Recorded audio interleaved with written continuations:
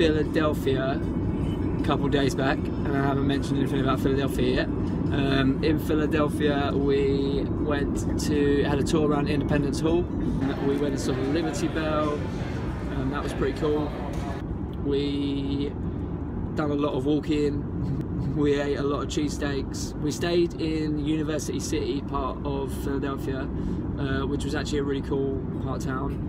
I recommend staying there. There's plenty of bars and restaurants and things around, and it's actually a lot cheaper than staying like right in the old city. We went to a couple of uni bars. We had some beers. We got ID'd at a uni bar, which was awesome. And we saw so many fraternity and sorority houses, which was kind of cool because I've only ever seen them on TV before.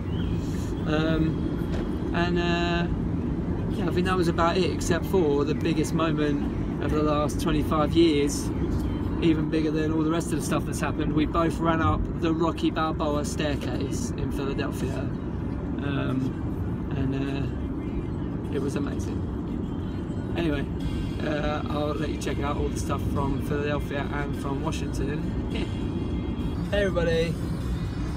So we're en route to our place to stay in Quantico after spending the day in Washington exploring. Big bag of crisps. We got T-Swizzle blaring out. We're on the what are we on? We're on the interstate. We're on the somewhere. Interstate. I-95. Got the car today. That was exciting.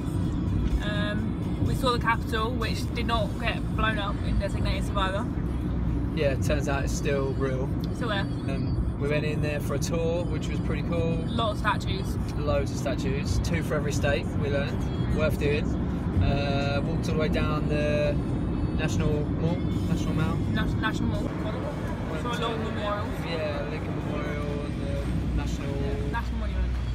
I'm going to go now because I'm stressed out that we're talking and driving at the same time.